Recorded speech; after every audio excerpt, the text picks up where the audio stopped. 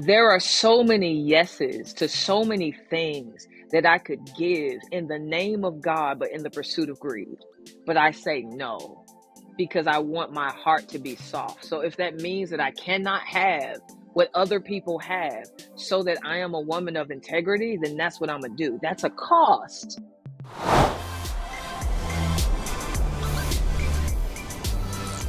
Hey y'all, welcome to another episode of The Happy Hour. I'm Jamie Ivey, your host, and today on the show, Jackie Hill Perry is here. She's been a guest featured on a lot of times on The Happy Hour. We love having her here. Anyhow, she has a new devotional that's out. It's called Upon Waking, a 60-day devotional. Highly recommend. It's beautiful. In her words, she doesn't like fluffy or flowery devotionals, which I get it. And she wanted to create something that had a lot of depth to it, but was the bite-sized piece that you could chew on in the morning and think about all day. And so she did that. I love when Jackie's on the show. We talked today about, believe it or not, we started out the show talking about makeup. Then we talk a lot about the conference that she put on, Glory, and how she saw God work through that. And then we talk about what it means to be a Bible teacher and the accountability that comes with that and everything that entails. We talk about obedience, how it has a cost. And I think I've been learning that a lot in the last couple of years, and Jackie and I talk about that. And then, of course, even though this is old news now, my friends, we talked about Big Brother because we both watched Big Brother, and the finale was a couple of weeks ago. So you're going to love the show. Thank you so much, Jackie, for coming on. I want to remind you guys about a couple of things. Number one, if you are a YouTube watcher, all of our episodes are up over on YouTube. In fact, if you're watching me right now, you know it. But all of our episodes are over on YouTube, and it's really fun. You get to see the entire content. You get to see the guests, and sometimes you just want to say to yourself, I want to watch this. I want to watch this instead of listen to it. So come find us over there. Go to YouTube and search up Jamie Ivey, and you will find us. Okay, here's a couple things I want to remind you about. First of all, you've seen the announcement. You've heard me talk about it. My newest book is called Why Can't I Get It Together? Kick Unrealistic Expectations to the Curb and Rest in God's Truth. Here it is. I'm showing you the cover for all my friends on YouTube. It comes out in February, and you can pre-order it now. Go to jamieivey.com for all the information. You guys, this is the last episode in November that we are airing. And so we just had our book club conversation for November, and it was happening earlier this week. And we read the book, The Little Liar by Mitch Albom. Love this book so much. If you go to patreon.com/the happy hour, that's where we host our book club. Let me tell you about the book club a little bit. It's $10 a month. It gets you a digital copy of the book. And then we have a conversation where we get to come over and listen to myself interview that author. But I want to say this, we're changing things up in January. And so I just think, just go over to the Patreon page and join for free right now. And then you'll be able to see the information as we change it. I can't wait till this to 2024 because the book club is going to be awesome. Anyhow, our December book club, we just announced it recently, is by John Mark Comer, Practicing the Way. Be with Jesus, become like him, do as he did. And this book actually comes out January 16th, but we have an early release. And so if you're a part of our book club, you can read it this month for December and then join Mark and I for a conversation in a couple of weeks. So anyhow, you guys, I'm glad you're here. Thanks so much for listening to this conversation with Jackie. And I hope that in this conversation that you have been just encouraged and reminded about how good God is. And I'm just grateful for you being here. Jackie, welcome back to the Happy Hour. Hi, Jamie Ivey. Hi. This will be your second time to be on this year of 2023. Can you believe that? Is it? Was that this year? It sure was this year. Remember, we recorded that episode that was the first episode of the year where you interviewed me. Oh, yeah. That was kind of you to do that, by the way. Under ridiculous circumstances, because I was in a coffee shop trying to ask you questions. Oh, yeah, I don't know why I that. didn't do it at home. I don't know why I didn't do that. It's okay. Yeah, you remember that I told you about my Botox? You did. And I told you about my bins. There you go. So, what will come out today, friends? That's just what I'm here. You know what's interesting, Jackie, is since that, I kind of let you into that a little bit what's happened in my life then. And since then, like, man, I don't know if you can notice, I don't got my lashes done anymore. I gave my lashes a break for physical reasons. Like I needed to give a break. And I also was just feeling like, man, I just don't know if I need to be spending my time and my money in a lash chair every 3 weeks. But I do miss them. You know what? You've been talking about lashes. This is good. Yeah. This is good. Have you worn them? I wore them at the Dallas Glory. And appropriate in Dallas. Yes. You hated them? I didn't hate them. I like what it did to my face. it gives this kind of like, oh, okay, girl, look to the face. I wasn't a fan of just the feeling of them, Yeah. like, and all the stipulations and the terms and conditions that come with them, because even I was told that you can't cry. And I'm like, that feels like bondage now. Like, I Uh-huh. can't express Yeah. emotion because Yeah. I don't like that. So I don't know for what reason I'll wear them again, but it's not off the table. Oh, good. Well, I was doing them where I would go have them individually put on. So you could just live life and it was great. That's a lot. I do miss them though, because they just make you Yeah. look alive. You wake up and you're like, here I am. Like, let's go. No, it does. It changes the face. But I have invested in just a better mascara Yeah. that will like lengthen the lash I have better. So that helps. This is a side note. When you're on stage at Gloria, whatever you're doing, do you do your own makeup? Yes. You are very good. I'm getting good. You are. I'm get, I'm very impressed because I don't like makeup and I don't do a lot yeah. of makeup. Like hmm your makeup looks great. I'm good. So the first 2 years I had an artist, and then this year I wanted to save money, so I just took it more serious. But I also, I can draw and paint and stuff, Oh, and I so didn't know that about you. yeah, I think that's a part of it. Is I just started to look at my face like a canvas. Like, how do you blend colors Uh-huh. on a canvas? You just need to do that with your face. So I'm getting there. I'm Well, all I right. just want to say I noticed and it looks good. And the game changer, Jamie, a matte setting spray. So I've Oh, okay. always been hesitant to work with matte products because I wanted some type of glow and like Mm-hmm. dewiness to my skin. But what the matte does is it blends and like blends and blurs the foundation where it looks smoother than it would have otherwise. And that completely changed. I said, you would never think setting spray Uh-huh. is really the game changer. So I do a dewy primer, a dewy foundation, and then a matte spray. I just never knew that our conversation would go to this makeup talk. I'm just so impressed, Jackie. It kind of matters. It's the aesthetics. I like it. I like it. Okay, you've been doing a lot, and I want to talk to you about two things. You've had your glory hmm conferences, and I want to dive into that a little bit. And then you released a devotional this fall called Upon Waking, a 60-day devotional, which is not only beautiful, and I know that it's important to you, but it's rich. The content is rich and good. And so, let's start with glory. All Mm, right. I don't know that we've ever had a conversation about why you wanted to do your own conference. hmm. Why Yeah, why did that start for you? yeah. The practical reason was that was it was pre-pandemic when I was traveling all over the place. And I was like, I still want to be able to teach women the Bible without having to leave my home as much as I do. So I went to Lifeway to see if we could have a partnership on an event that would allow me to teach and be at home. And then the pandemic happened, so that conversation was paused for 2 years.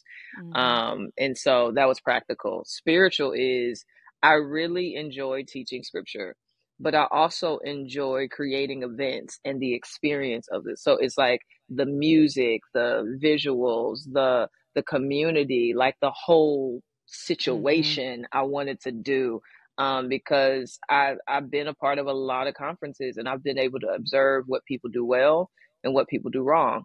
And I wanted to see if I could do it myself. And so we You tried did. and I learned a lot from it.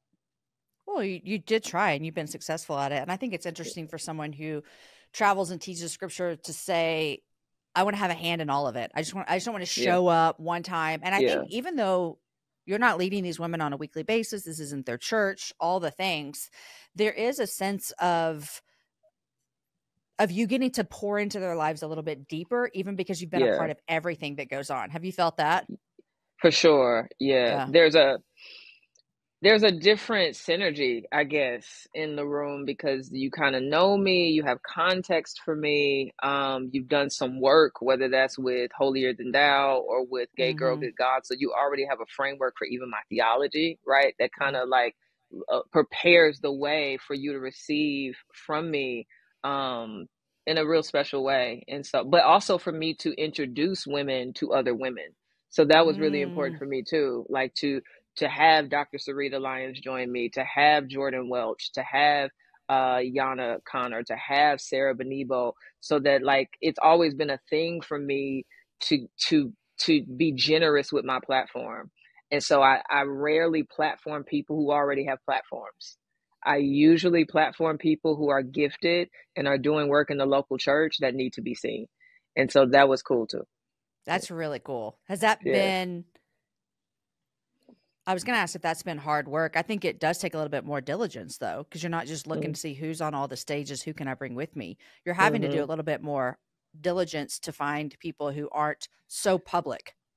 Well, I never find them. I just come across them. And anytime I see someone who is either a teacher or has some wisdom or gifted in some way, I put it in my pocket for the time when I can partner with that person if the Lord leads. And so everyone who I've worked with, I saw them and observed them in some way, and I put it in my pocket until the Lord was like, all right, they can do this here at this point in time. And so that's exciting for me, that type of stuff. Another thing that I think, I don't want to say sets your conference apart by any means, but it is a different world than I am accustomed to as a white woman growing up in the church, is that your platform is all Black women. And that's been intentional? Yeah. Because Black women, we usually hold one or two spots at these conferences if we are theologically sound. And so it felt important that we are visible throughout the entire thing, teaching, doing music, singing, giving wisdom, all the things. Now, future events that I'm already planning, it'll be much more diverse, but I wanted to make a point for Glory. I love it. That I had to do it for Glory. I love it so much. Is Glory done and over? It is. You feel okay about it? I do. Good. I do. Because I have other things up my sleeve that will be a fuller experience of the things that I see and want to do as it relates to Christian ministry. And can you talk about any of them?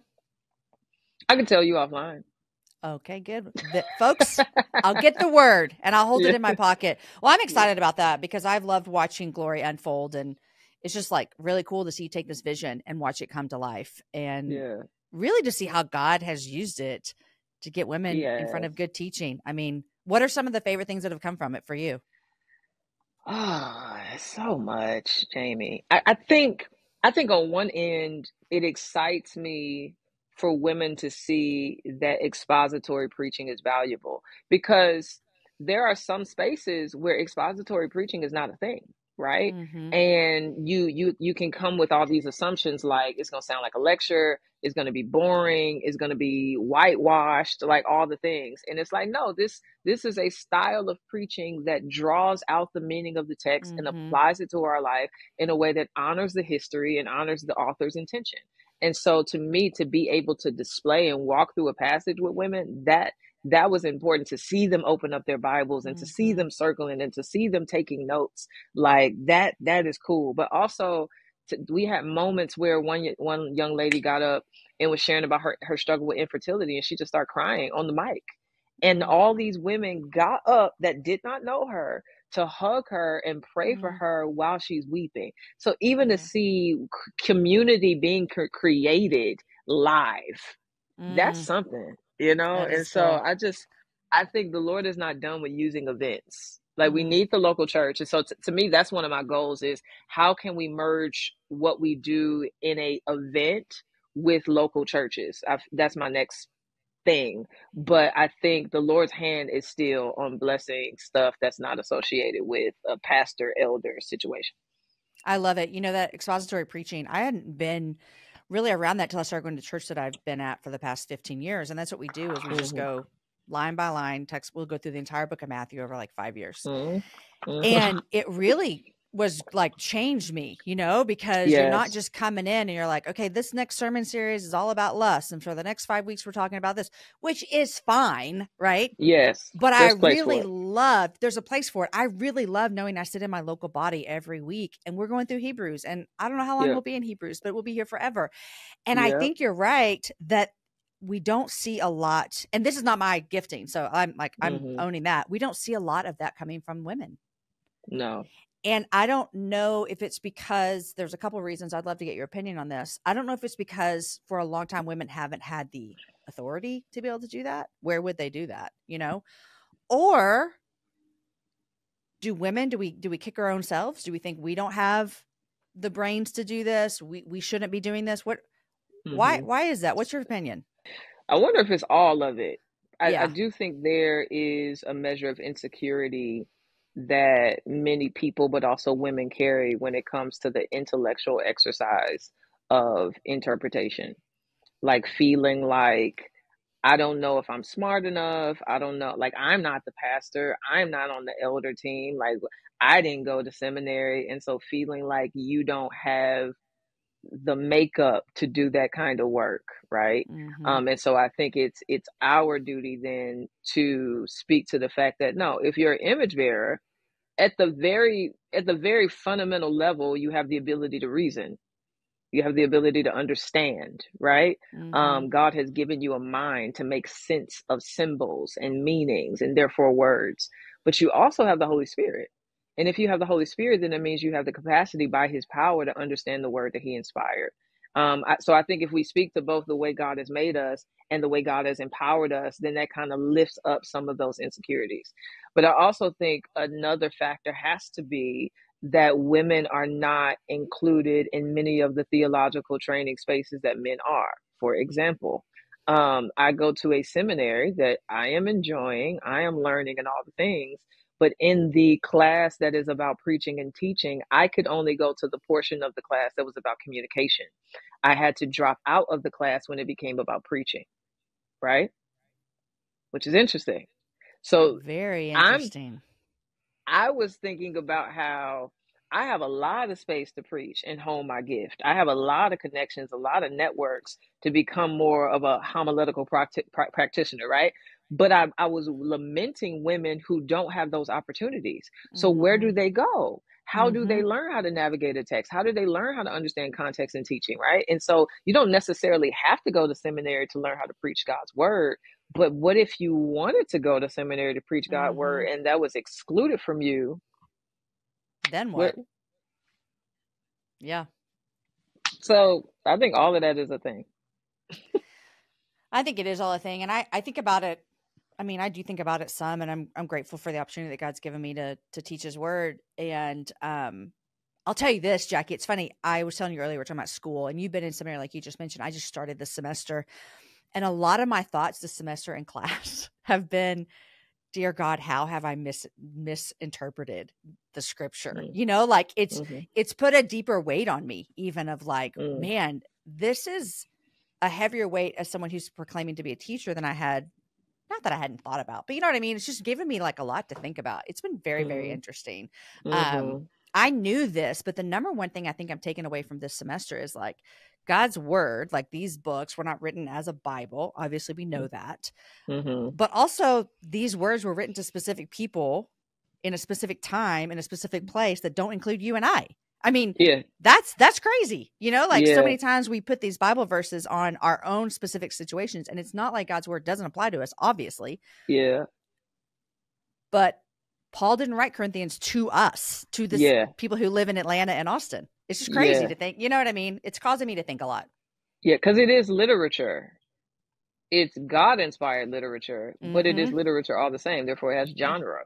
Yeah. Right. Therefore, it has style. Like I remember talking to a girl I walk with, and she was like, "What if why don't they just put Matthew, Mark, Luke, and John all together? Like, why do we need them separated?" Yeah.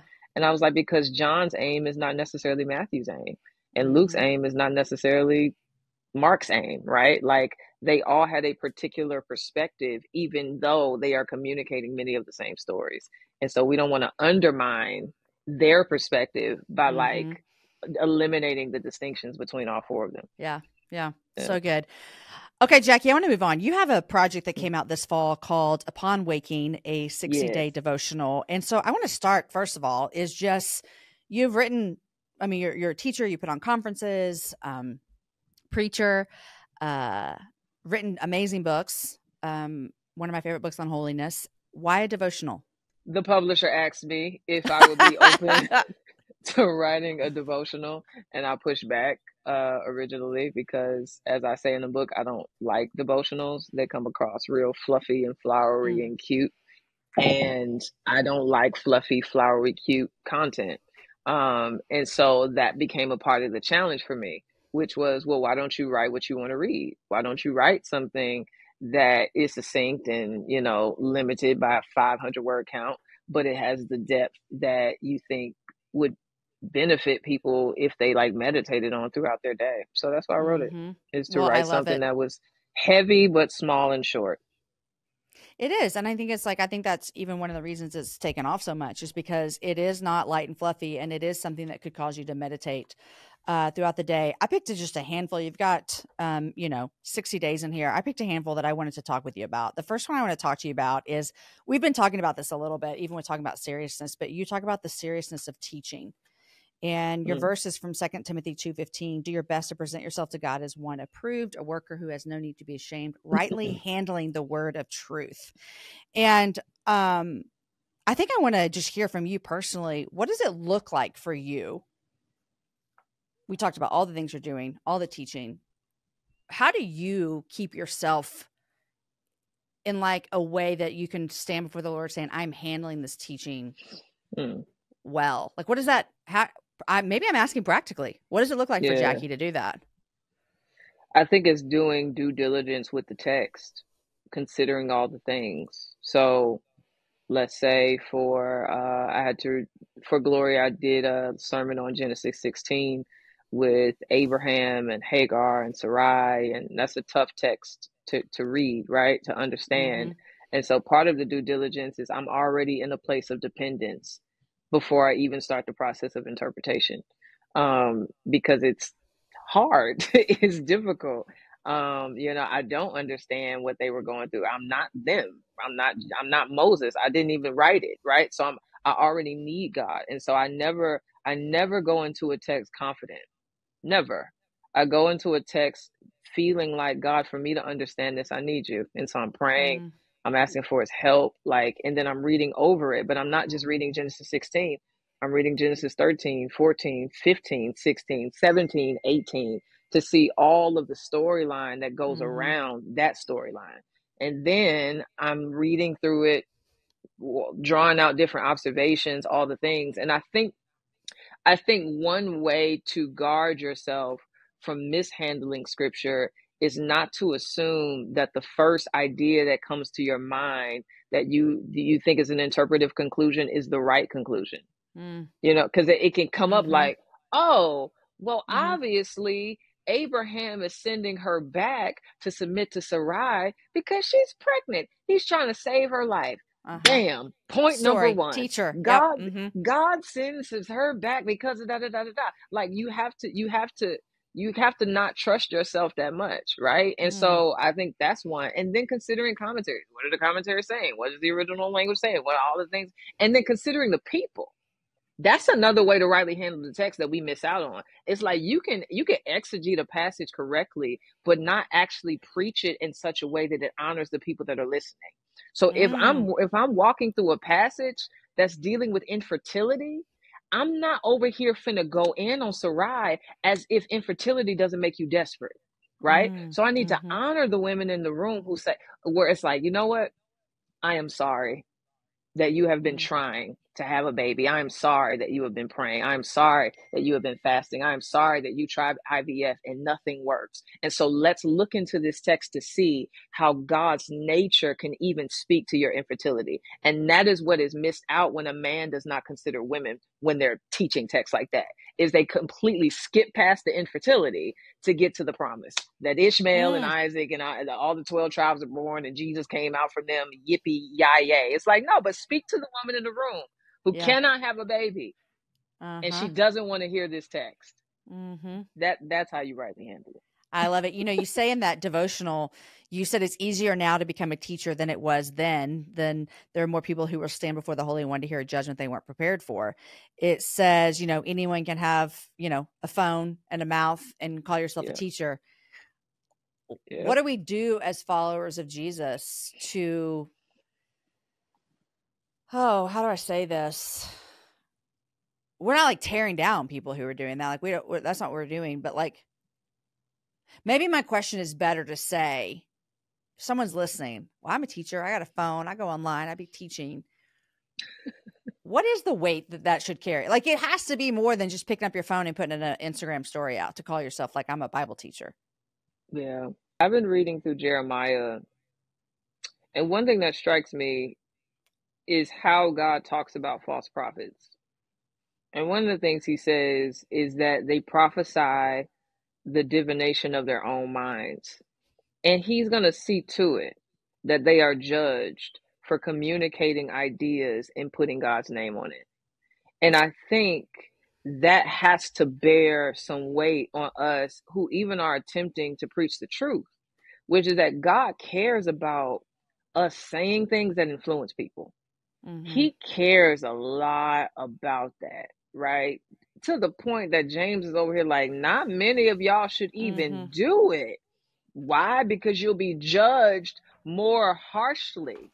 And I think maybe because we're not being ordained, or because we're not preaching in the local church, or because we're not preaching in front of thousands of people, that it doesn't feel as weighty to make a truth claim to 5,000 followers. But that's 5,000 souls. That's 5,000 minds. That's 5,000 families. That's 5,000 teachers who we are influencing. And there are implications to the way people live out their life by proxy of what they believe if what we're saying is true. And I think that weighs on me. You know what I'm saying? And so it should make you cautious. It shouldn't make you that excited. It should make you feel like privileged that God would call you to communicate truth in his word, but you shouldn't be running to it like with all this glee if you aren't tempered by the sobriety of the fact that God will judge me for what I teach. And I think sometimes it's easy to forget that when you have fans and followers who are judging you good, right? They're clapping. That's what a comment is. This was such a blessing. I love this. I'm going to buy all your devotionals, right? That's a judgment, but it's not the final judgment. And so I can't even base what I'm doing and how I'm communicating and how I'm living on what people say, when even Jesus says, woe to you when all men speak well of you, for so your people did the false prophets. Like, there's sometimes when everybody's recommending you, that might not be the best thing in the world to be receiving. So like, God's word and community is important. Having people in your life who are checking you and helping you like love people more than you love yourself. I love that so much. Okay, I got one more for you. This was about obedience. And this actually, you start the whole devotional and you say, did you know that obedience comes with a cost? And you go on to say, I'll read the whole first paragraph. It says, this isn't news to anyone who's looked upon the lives of the faithful. One group in particular listed in Hebrews describes both the cost of obedience and the person that helps us continue in it. And you talk about the cost of obedience. And I want to know, like, what does that look like for you in your life, the cost of obedience? Because I think this is what I think sometimes is I think sometimes we're obedient to the Lord. And I have stories that I could tell you offline from my life in the past couple of years of like, obedience has cost me things that nobody knows. And so again, I'm not asking you to tell me the things that obedience has cost you that nobody knows. Obviously, some of those things don't need to be said out loud. But I think sometimes people think that obedience shouldn't cost you. Like, God's going to honor that. Like, God's going to honor your obedience. So everything's going to be great. But I think often obedience, it cost us something. Yeah. What does that look like for you? If obedience cost Jesus his life, then surely it's gonna cost me something in life, right? I think it's cost me ease. I think my life would be a bit more comfortable. Like inward ease or like ease with life? Both, right? So practically, how many things has God told you as a wife to do that would honor your husband, but would cause you to actually take up your cross and die? Right? Even the way you communicate. Be kind to him. Don't share that. Just cast that care on me.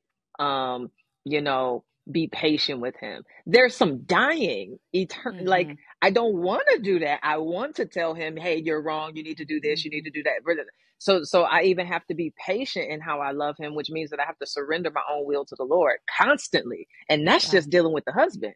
But then Mm-hmm. you have ministry stuff where the Lord is like, you know, I was telling this to somebody the other day. I'm like, there's so many things I'm going to be honest. I could be very wealthy if I wanted to be. Mm-hmm. There are so many yeses to so many things that I could give in the name of God, but in the pursuit of greed. But I say Woo. no because I want my heart to be soft. So if that means that I cannot have what other people have so that I am a woman of integrity, then that's what I'm going to do. That's a Mm-hmm. cost. Mm-hmm. Like the Lord told me to take my kids out of school to homeschool them. I don't want to do that. I Mm-hmm. like them going to school. I don't have Yeah. to deal with them all throughout the day. Mm-hmm. But the Lord is like, no, and I want you to teach them. That's a cost Mm-hmm. to obedience. And it's costly in the fact that I'm banking on the fruit. Mm. Because even homeschooling ain't fruit that you like, okay, yeah, you know your math. Yeah, you know the things, but you could have learned that in school. So there's Right. obviously some type of character development that God is trying to get out of this. And me Mm-hmm. being here that I won't even see until you're 20, Yep. maybe 30, Mm-hmm. maybe 40. Mm-hmm. And so it's like, it's even like this obedience that costs us even like assurance right now. I got to wait to see what God does.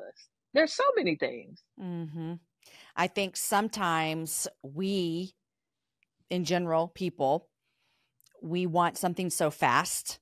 And so, Mm, like you're mentioning these things, the cost, sometimes there is no fruit till years later. And might I say, sometimes we will never see fruit. If you were yeah. to pass, speaking of your homeschooling your kids, if you were to pass in 5 years, like there's a lot of things you wouldn't see, or even like all the things. What are you saying? True. Because that's what the people in Hebrews, he Mm-hmm. goes on to say, like, they did all of that and they still didn't even see what they were Mm. looking for. Yep. Like, that's crazy. Yeah. Yeah. But the motivation has to be the Lord. Mm-hmm. It has to be him. Like, because in all of this, I think though obedience is hard, I think what Jesus shows us is that it's worth it.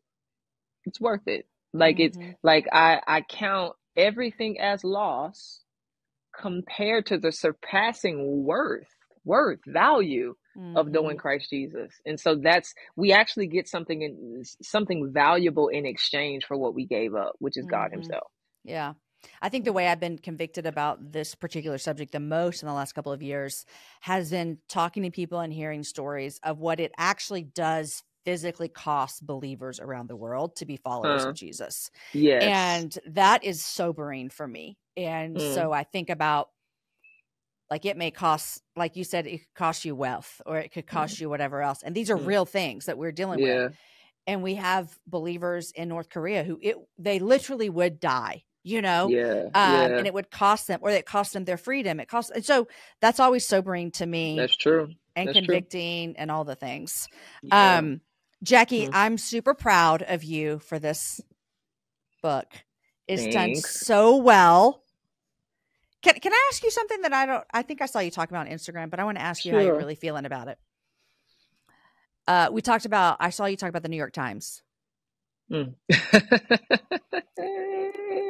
I was Yeah. trying to explain to someone because they were like, well, if you've sold all these books, I don't understand why you wouldn't get on it. And so you can explain it real quick if you want. But what I really want to know is, like, how does that feel for you? Frustrating. Okay. Yeah. So New York Times is obviously a publication. They have a list, a bestseller list, and it comes across as the bestseller list is completely objective, as in they are only listing people who have actually done the numbers to sell like 15,000 plus or whatever the case may be.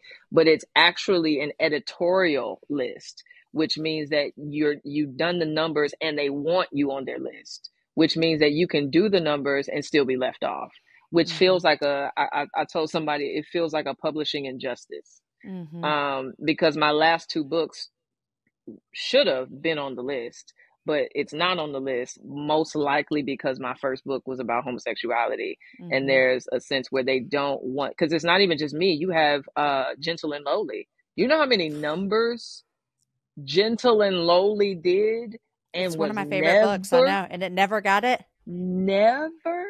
And that's because they didn't probably research the ordinance and was like, yeah, Mm-hmm. this is too much about Jesus. We don't want this Mm-hmm. on.